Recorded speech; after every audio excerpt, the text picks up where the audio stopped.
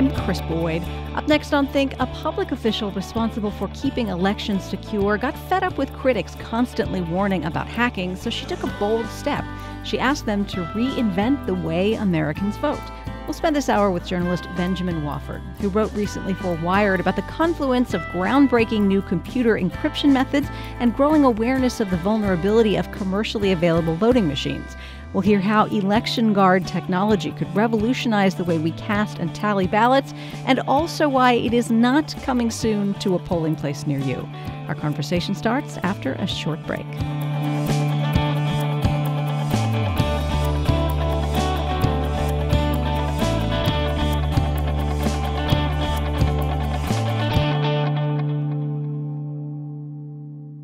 Funding for Think comes from TCU, where faculty do research for the greater good, like Professor Dean Williams, who uses genetic mapping to help save the horned lizard from extinction. TCU, lead on. Funding for Think comes from the University of Texas at Dallas, celebrating 50 years and ranked first among Texas public universities for value by Forbes. More information at utdallas.edu/bright. UT Dallas, moving at the speed of bright. A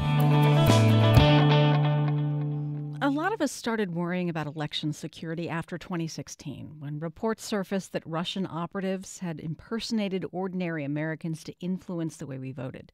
Later, we learned about evidence that Russian hackers had found their way into election computer systems in some parts of the country. U.S. intelligence experts found no evidence of actual vote tampering, but the knowledge that it could have happened is really upsetting. Computer scientists have been sounding the alarm about this for a long time, to the annoyance of elections administrators in many parts of the U.S. who had limited options and budgets for shoring up their defenses. But then one county clerk turned the tables on her critics at a national conference in San Francisco. Okay, she said, she agreed this was a serious threat. And then she challenged them to build her a solution. From KERA in Dallas, this is Think. I'm Krys Boyd.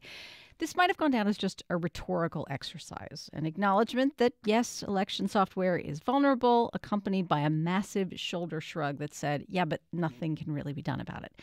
But Dana DeBeauvoir happened to issue her call for help as computer scientists were exploring the potential of a revolutionary new kind of encryption. And some leading thinkers had realized it could be used to build a voting system that was at once entirely anonymous and offered voters a paper trail to prove their ballot was counted accurately. Journalist Benjamin Wofford is here to tell us what happened. He's a contributor at Wired, and his recent article for the site is called A Texas County Clerk's Bold Crusade to Transform How We Vote. Ben, welcome to Think. Hi, Krys. Great to be here. Okay, so tell us about the concerns that computer scientists had raised about direct recording electronic voting machines, which folks in the industry call DREs. Right. So this story starts in many ways after Bush v. Gore in the recount crisis in 2000. And we all remember hanging chads and the election administrators in Florida, examining the ballots with magnifying glasses. And so in the aftermath of that debacle, Congress passes a law called the Help America Vote Act, sometimes called HAVA. And it infused billions of dollars of national federal government money to the states to modernize their voting equipment, from these punch ballot cards that were on offer, for instance, in Florida, to an electronic voting system that would basically instantiate a regime of these digital voting machines. And the most popular voting machines are the ones that you just named, called DREs. And DREs were good in theory, but as soon as they came out of the box, so to speak, this infantry of computer scientists sort of appeared over the hill and immediately started assailing these machines for security vulnerabilities. And the reason for these vulnerabilities basically boiled down to a few key things. One was that the private sector that were taking these state and government contracts to build these electronic voting machines were often very small, and they were often very new. You know, it's not unlike when the government decided to go to war in Iraq. You know, you had a number of government contractors sort of playing Ride of the Valkyries while they went off to make a good profit in the achievement of some government goal. the problem was that in addition to these private companies being small and inexperienced, they were also very non-transparent. There was a culture in computer science about building secure software and firmware that says you want your code to be open source, right? You want your code to be, to look under the hood at it, to make sure that it doesn't have, obvious weaknesses or vulnerabilities. For this reason, the Pentagon actually has hackathons where they invite, so-called white hat hackers to sort of kick the tires and look at the code on everything from, the software that runs F-16 fighter planes to, the cloud computer servers. And so these small companies that were manufacturing voting machines didn't do that. And so that's a long way of saying the bottom line is, before long, within about 4 or 5 years of most states, in fact, all 50 states had these DRE voting machines, there were big problems that were discovered in a series of white papers. These computer scientists found, encryption codes of A, B, C, D, or E. That was the password on some of these machines. They found machines that didn't have, the memory cards soldered into place. They could be removed.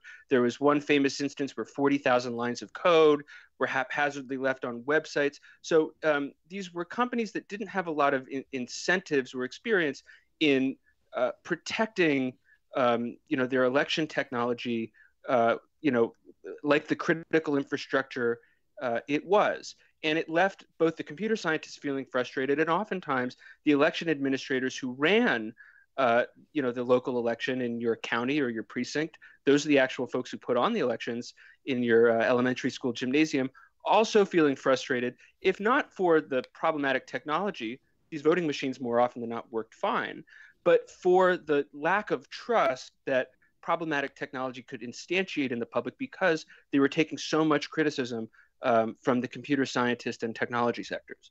And they were being criticized themselves, the county elections administrators, rather. A lot of it didn't filter back to the companies that made this stuff. And it sounds like the administrators didn't have a lot of other choices. There just wasn't much else on the market. Right. So if you're a small local election administrator, for the last 20 years, it's sort of been damned if you do and damned if you don't. The key thing to remember is an election is this incredibly delicate thing. It's like, Tinkerbell. We all have to sort of believe.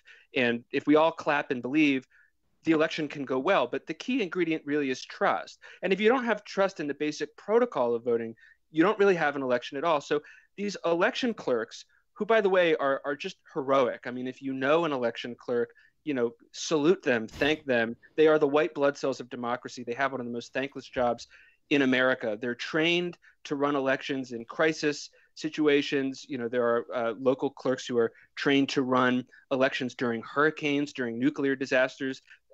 They are unbelievably focused at having a competent election, which makes claims going on right now in the 2020 election that it could be rigged sort of all the more staggering. And we'll get to that in a minute, I'm sure. But the main point here is that election clerks were hamstrung by this tiny, tiny insular private sector that manufactures these voting machines. There's not anywhere else you can go because the regulations around how a state, like the state of Texas, for instance, votes, even in traditionally more libertarian or low regulation states, for instance, the way that we think of Texas, when it comes to elections, state regulations and county regulations are incredibly thorough. They're sometimes Byzantine, and they're also unique. So it's often said that we don't really have one presidential election in 2020. We really have something closer to 10,000, because that's the number of individual jurisdictions that run, conduct, and then certify the elections that then get reported to the state that are verified for the Secretary of State. So the bottom line is, if you're a small town clerk with virtually no budget, to go buy fancy Pentagon grade technology that you can run your elections on, not only could you not afford that technology, it probably wouldn't be legal. You have a choice of 3 companies, not so different in the way that most Americans, if they want to buy a flight from Austin to San Francisco, they're really choosing between 3 airlines. Election administrators had the same choice, and none of them were really particularly good. So this woman, Dana DeBeauvoir, is county clerk of Travis County, Texas, which is the county that encompasses the city of Austin. This thorn in her side was a computer science professor at Rice University, this guy Dan Wallach. What kinds of interactions had they had? Right. So the clerk of Travis County, Dana DeBeauvoir, was taking incoming from computer scientists, and this was happening all over the country. And her biggest critic was a computer scientist named Dan Wallach at Rice.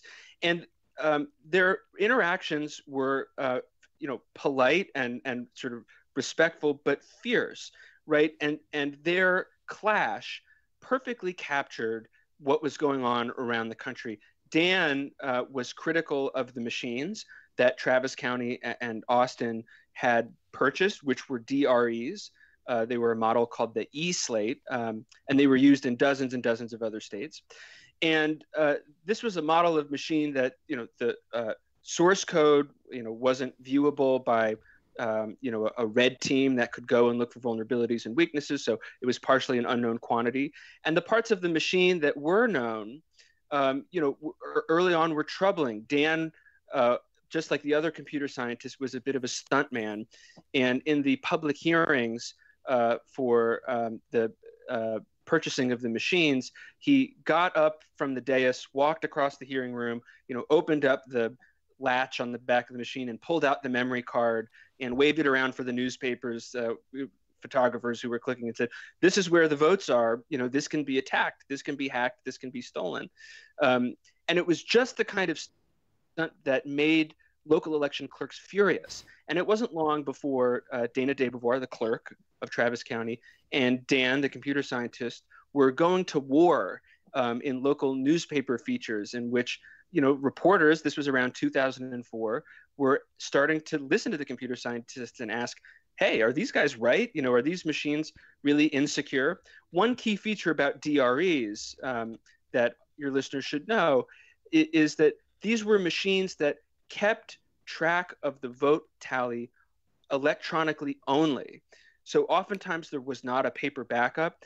If the machine malfunctioned or short-circuited, not that often happened, but in theory those votes would be lost. They existed only on the machine and only on these memory cards, and it made running programs that could, again, theoretically, there's never been any evidence this has ever actually happened, but in theory made it quite easy for an advanced hacker, or an advanced persistent threat, as they're sometimes known, to do all sorts of mischief. And the reason we know this is because these computer scientists, who were good guys, often from academia or universities, had sort of a taste for the theatrics. So, famously, they would hack voting machines and turn them into Pac-Man arcade games, or they would hack voting machines and swing the election for a new candidate, Benedict Arnold. And there's at least one case where one professor at the University of Michigan enlisted some grad students to hack the real-life voting machine of Washington, D.C., so that every time you voted, it would play the University of Michigan fight song. So these were things that you could do on network machines that didn't have, the level of security or the security protocol that in the computer science community was thought to be sort of the high bar that needed to be cleared on any system, on a home computer system, much less for something that the public was going to be voting on. And that clash was distilled, compressed in pure form right in the middle of Texas between the Rice University professor Dan Wallach and the clerk, Dana DeBeauvoir. Okay, to step back here quickly before we go to break, when you're doing things all electronically, you can have something that is 100% anonymous, or you can have something that is really easy to verify after a ballot has been cast. Why is doing both of those things so much harder? Right. So the short version is that America didn't always used to vote the way we vote. For the first 100 years, we voted in crowds. People would show up to the sort of town square, and there would be a clerk there taking names, and you would vote right in front of your friends and your family. The reason that we don't do that anymore is we had a tremendous problem with party machines in the late 1800s. You might remember Boss Tweed and Tammany Hall, and a rampant corruption problem of vote buying. So to solve this problem of people buying votes and selling votes, we invented this thing called the secret ballot. And the result of that is that my ballot, your ballot, every American's ballot is anonymous. And what we traded off when we went into this anonymous system was that we could no longer verify whether the ballot was counted correctly. That's the devil's bargain we made 100 years ago, and a problem that computer scientists would try to solve 100 years later. Journalist Benjamin Wofford is a contributor at Wired. We're talking about his recent article, A Texas County Clerk's Bold Crusade to Transform How We Vote.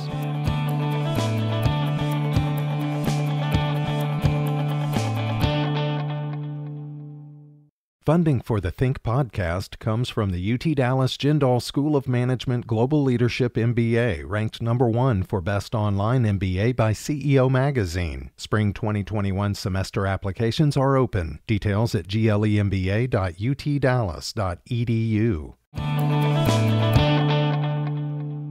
This is Think. I'm Krys Boyd. My guest this hour, journalist Benjamin Wofford, is a contributor at Wired and recently published an article called A Texas County Clerk's Bold Crusade to Transform How We Vote. We should say, Ben, this story takes place in Texas, but it's not a Texas-specific story. In fact, it goes back to the late 80s when you have this grad student at Yale who has two great loves in this life. He loves math and he loves politics. Tell us about Josh Benaloa.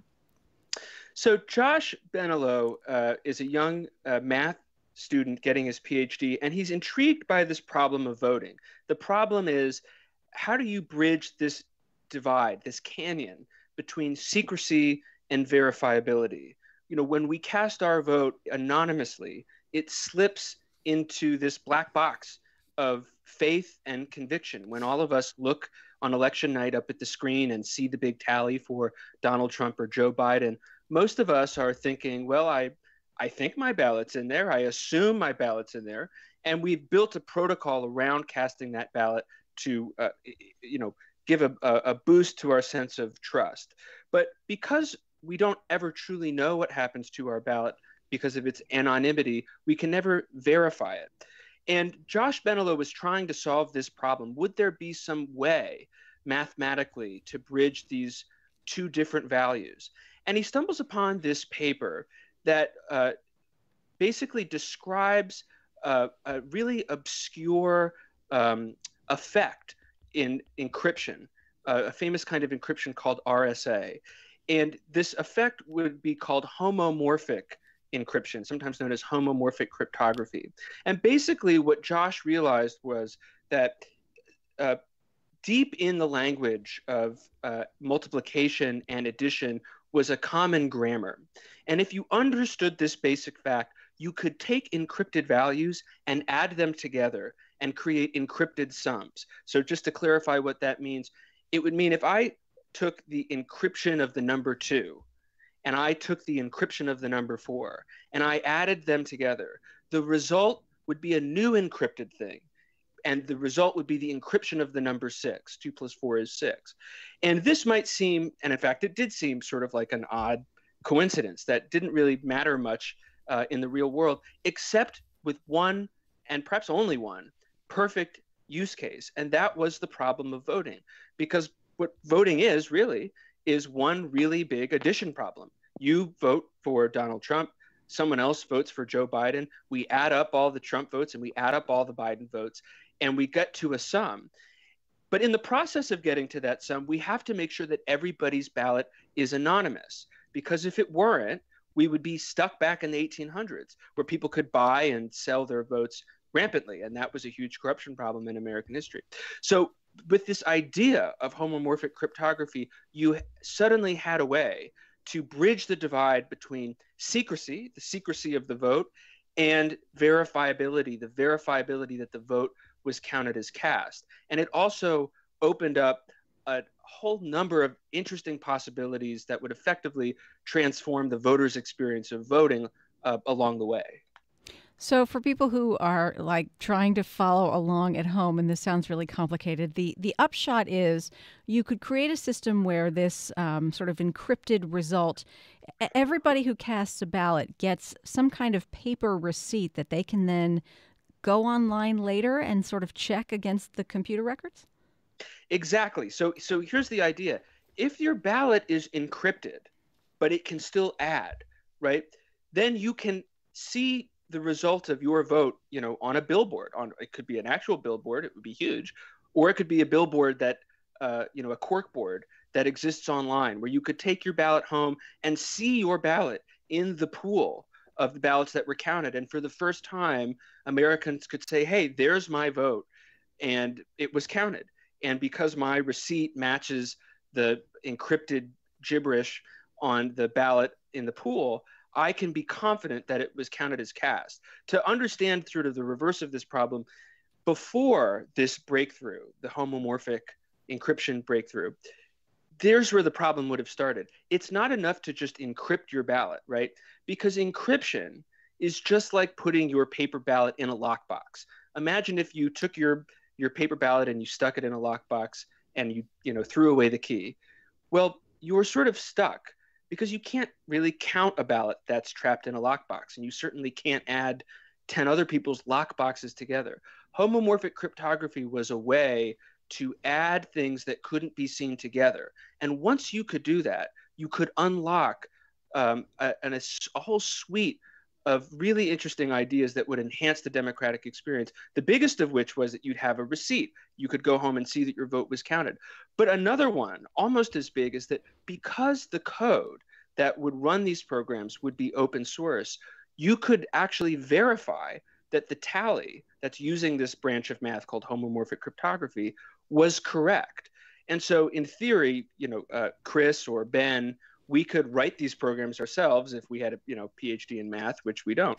But civic groups like the League of Women Voters or the Wall Street Journal or the Republican National Committee could write these verifier programs and distribute them to their voters. And on election night, you, me, or anyone could run these programs on an app on our phone and actually run the math and verify that the winner of the presidential election actually is the winner of the presidential election. And so once you bridged this divide between secrecy and verifiability, there were all sorts of new things that you could do that the analog version just simply wouldn't have allowed. And it's sort of a utopian vision of what democracy could look like. So it's not that this new kind of system would be impervious to hacking. It's that if somebody hacked it, you'd know pretty much right away. That's exactly right. So let's not get this notion of verifiability confused with perfect security. It just makes the point of hacking seem a whole lot less appetizing, right? So say you wanted to swing 30,000 votes from Joe the candidate to Bill the candidate, right? The problem with that is if you don't want to get caught, you will know that the votes have been swung probably within a few minutes, right? If every voter can go home after they vote and they drop their kids off at school and they go home and they log online and see that their vote doesn't match, we'll know right away that there's a problem. We'll know before lunchtime that there's a problem with the vote. So it affords a kind of perfect knowledge, but there's a trade-off here, and it's worth, an important point, and it's a point of debate, which is, knowledge can be a curse, right? And so if malefactors or bad guys aren't really interested in swinging the result, they're just interested in causing chaos or confusion, perfect knowledge is a dangerous thing, right? It might be the case that there are bad guys who want to delete, who knows, 2,000 or 3,000 votes, not enough to change the election, but just to cause an outcry. Before, we might not actually know whether 2,000 or 3,000 votes were deleted. We'd really rely on the Department of Homeland Security to tell us something like that. But now we will really be in charge of our own destiny and know that fact. So with great power comes, great responsibility, and the knowledge afforded by this technology, could have consequences. And the question of whether we're ready to take that step, I think, is a really interesting one. Okay, so this all sounds very promising. It seems like once you know what's needed, you just build it and move on. What did it take for Dan Wallach, that guy who had been such a bother making his criticisms to Dana DeBeauvoir? What did it take for him to build a prototype? Right. So all of this math is what comes out of the mouth of Josh Benalow, the Yale researcher, and he approaches Dan Wallach and also Dana and says, I've got this amazing idea. And against sort of the odds, these two enemies, the clerk and the scientist, decide they're going to team up and try to build this thing. And they give it a name. They call it Star Vote. And when word gets out about Star Vote, this zany new idea, homomorphic what? People are sort of dazzled by the prospect of reinventing voting for the first time in 100 years. It is a categorical change in the way we vote. And some of the best technicians and scientists flew in, actually from all over the world, right into Austin in the county clerk's office for these various sessions that took place during the summers of 2012 and 2013. And they worked up a design for something that would do the homomorphic procedure, would allow people, even with a high school grasp of computer science, to verify the outcome of the election. It was pretty radical stuff. The problem was, how would they get it built? Their first step was that they wanted to see if they could publicly own the source code and publicly own the product, right? The idea was, remember early on, these clerks feel trapped by a very small private sector that are doing the best they can, but nevertheless building these machines that computer scientists feel are insecure. Could they break free of that? Well, one way would be to publicly own, sort of in the way that we publicly own the sewer system, right? This is sort of sewer socialism. Own the machines and own the code. And what you could then do, sort of the way Linux is an open source program that sometimes people use as an alternative to Microsoft, would be to give the technology away for free. And you'd have this sort of liberating revolution of free technology that clerks could then use as an alternative to the private sector voting machines that were often very expensive and, critically under-engineered in some cases. The problem was that very few people had the technical capacity to build something like this. It was also new. It was also weird. People weren't interested in investing a lot of money in something that was so radical. And so once the idea sort of fell apart for public ownership, they went sort of hat in hand to the private sector and found that the private sector also wasn't particularly thrilled or interested in building it either. And so you had this sort of really good example of how an interesting and new innovative idea, we think of America as a place where innovative ideas can really thrive, falling between the cracks of, where the private sector fell short and where public ownership in the public sector fell short. It fell in between the cracks of both of these ideas. And what it really required was a big wake-up call for the country to take this seriously, for either one of those two, the public sector or the private sector, to wake up and actually try to invest in this thing. It really would have required a crisis, and a crisis is eventually what came. This is Think. I'm Krys Boyd. So when you say big wake-up call, are you talking 2016? 2016 changed the way that policymakers and technologists and scientists in the private sectors took voting security seriously. Remember this at the top of the hour, this all started with Bush v. Gore. If you talk to the computer scientists who worked in this world for, 10, 15 odd years, it felt to them, as they say in Texas, like hollering down a well.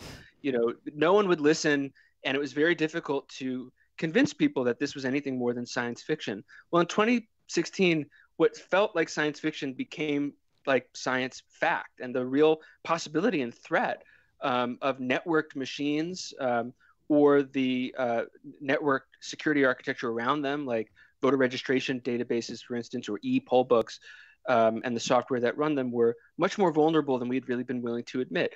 And so even though there's no evidence whatsoever that 2016 targeted voting machines or had any effect on swapping votes, and that's been emphatically clear with every investigation from DHS to the Senate Intelligence Committee, even though this wasn't a problem in 2016 about votes, the idea of a new way to not only count the votes and verify the votes, but also shore up confidence that the outcome of the election really is what we say it is. Because you and I can go home with our receipt and prove that our vote was counted.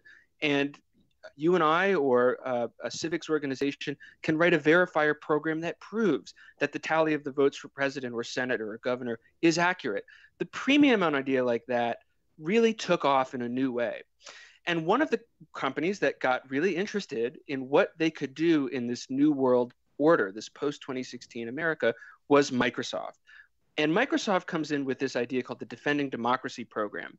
And it's a suite of very interesting ideas. One of the things they do is they guard the servers and monitor server activity for incumbents and candidates down to the congressional level as a way to prevent against DDoS attacks and the other type of mischief that we've seen in 2016 and after. And the crown jewel of Microsoft's program was going to be investing in a software development kit that could achieve the homomorphic cryptography vision that Starvote had strived for but failed because it fell between the cracks. And it took the muscle and the know-how and the expertise of a company like Microsoft to really get this idea off the ground. And their partnership model is different than what we might expect. Microsoft is not trying to sell a voting machine. They are not getting in the business of buying and selling voting machines or voting technology. They're giving this technology away to that small private sector that we've been talking about, that the computer scientists have said, is not as accountable as they'd like. Their equipment is, under-engineered, more under-engineered than they would like.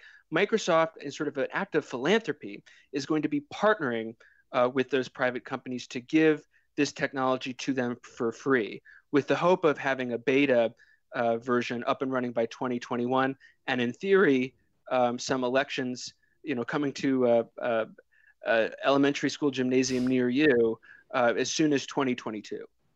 I don't understand entirely why these private vendors didn't want to build this stuff in the first place with this new technology, because if you're scaling this across, I would imagine it's thousands or even tens of thousands of machines that are needed across the country. That seems like big money for them. It's a perfect question.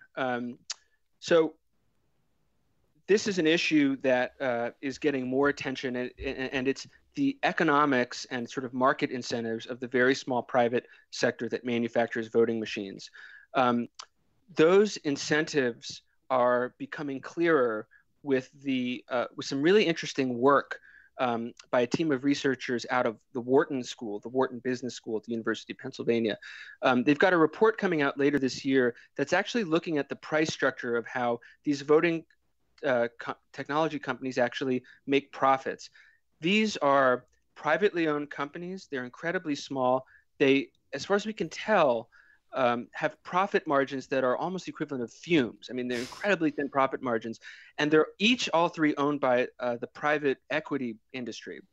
And so it's really eye-opening to consider whether or not the experiment in how we actually administer democracy and its marriage with the private sector is really an experiment that is deeply complicated and certainly has its share of critics. My guest is journalist Benjamin Wofford. He wrote recently for Wired about a crusade to transform the way Americans vote, keeping votes both verifiable and entirely anonymous.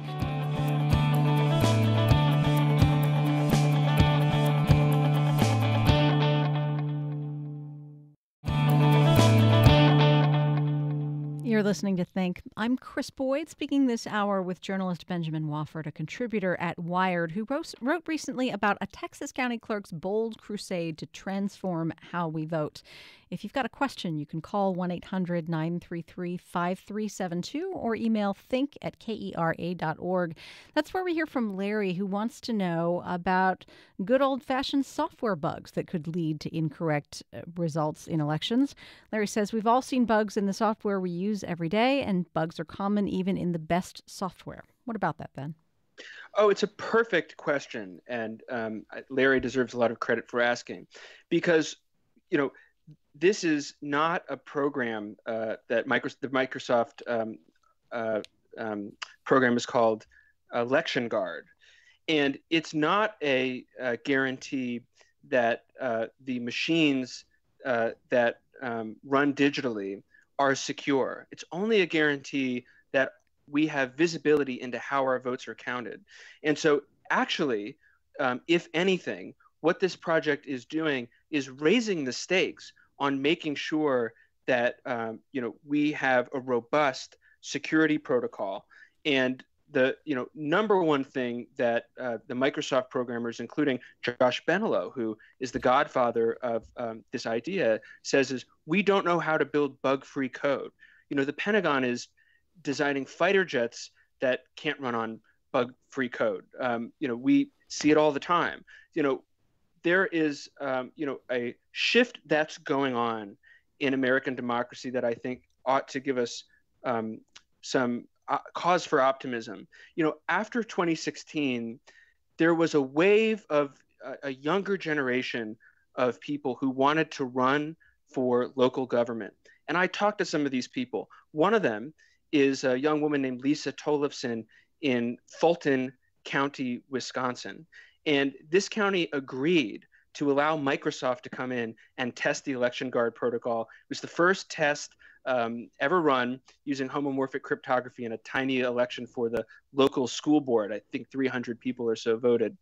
And when I asked the clerk, Lisa Tollefson, why she had allowed them to do this, she said, well, I'm a different kind of clerk. She came in, was elected in late 2016, and she actually has a degree in industrial technology. She taught microprocessing and worked on designing circuit boards and chips at a nearby state university, and decided to apply that know-how to becoming a county clerk. And she wasn't intimidated by the technology. She was actually fascinated by it.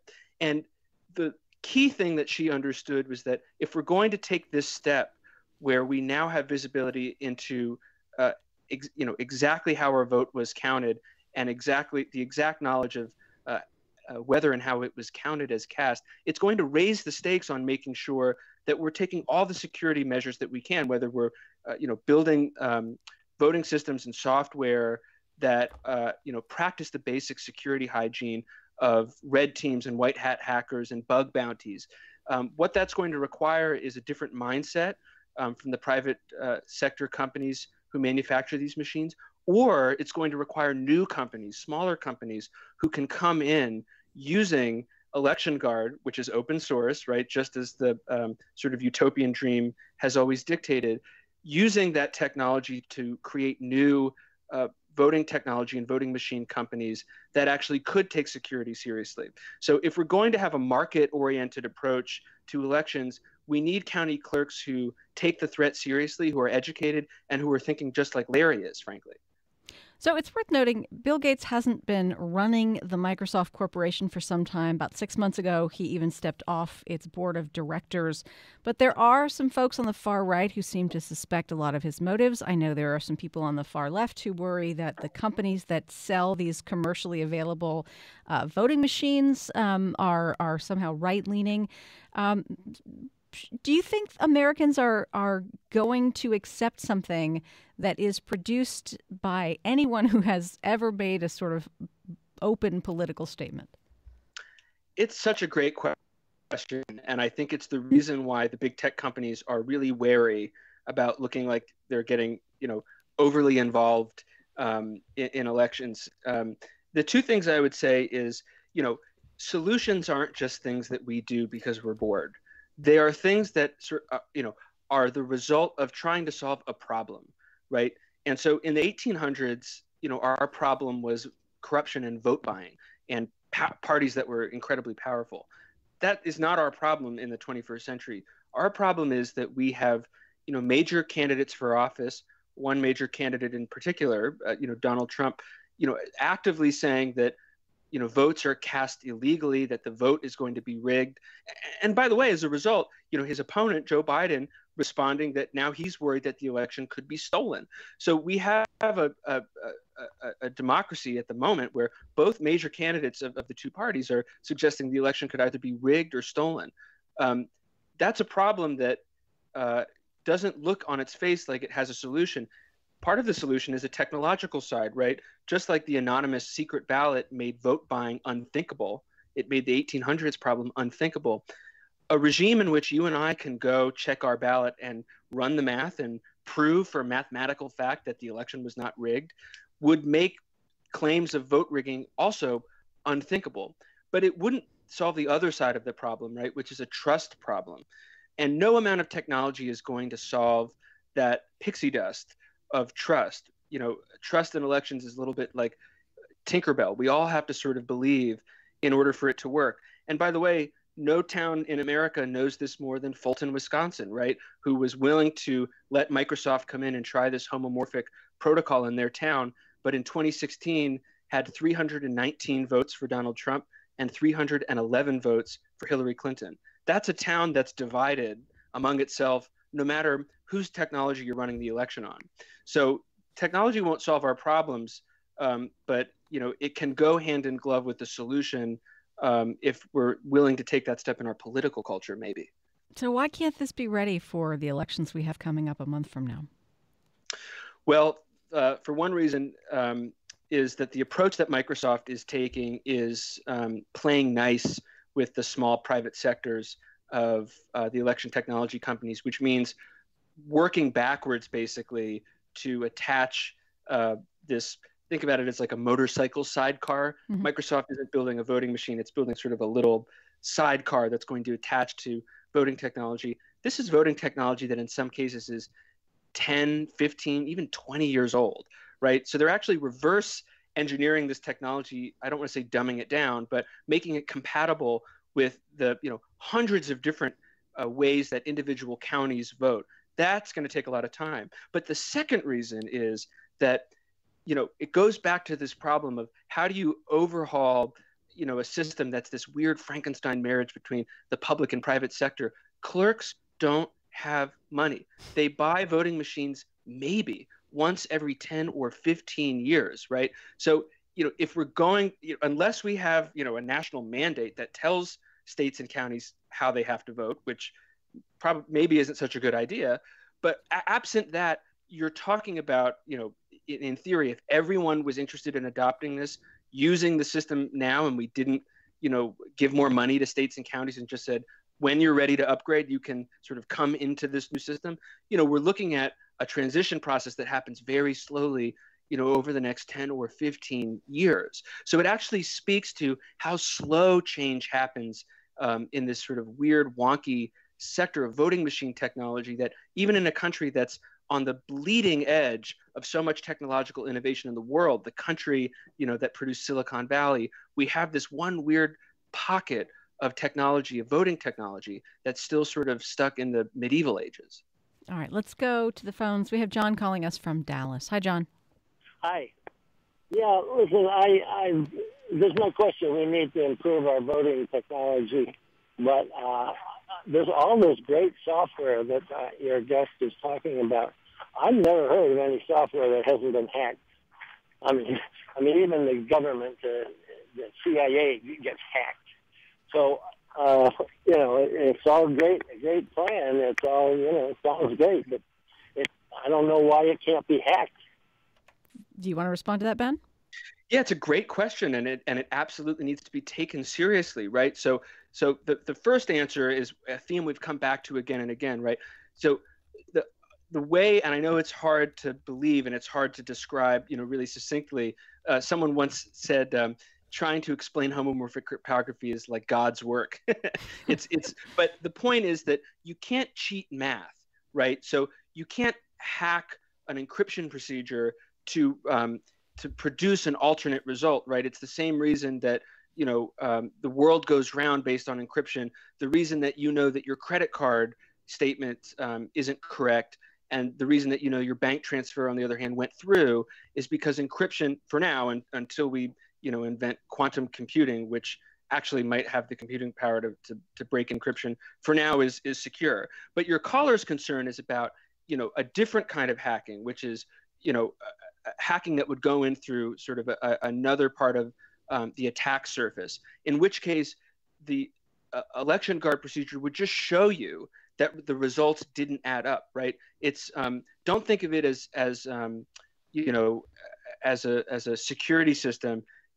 Think of it as sort of a smell test, right? This is the kind of thing that can tell you, John, if the election was in fact hacked, right? That's a certain kind of knowledge that has trade-offs. But let's look for just 1 second at the other side of this criticism, right? Because all public policy has trade-offs.